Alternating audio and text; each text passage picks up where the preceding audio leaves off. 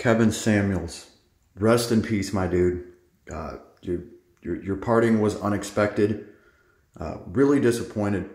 One of the few people that I would actually really want to have a conversation with. And I think I maybe could have had a very interesting conversation with him.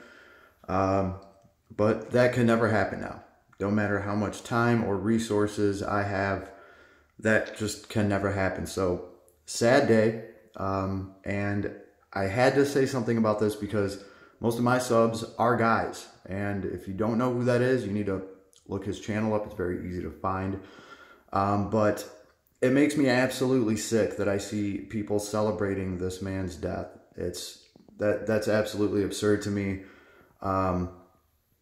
So as far as I'm concerned, this man has tried to do something about the terrible dating market in the world and actually make it a better place. And that's something that benefits all people. So it doesn't matter who you are, you can watch his videos and actually learn something good. And now, full disclosure, I don't agree with every single thing that this man says by any means, but I agree enough to fully back him in his time of need, which sadly is after his passing. How messed up is that, right? I think one of them was like some kind of lame journalist with like 20,000 subs that's just trying to ride the damn hate train into, I don't know, views. So shout out to Kevin Samuels. He was amazing. Okay, if you're up there, if you're down there, wherever you are, mate, I fully support you, and I think you did some amazing work,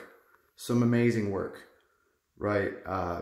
Be happy to carry even a small fraction of that torch if I could, but I don't think I can, right? And you will be missed, and I think you left the world a better place than you found it.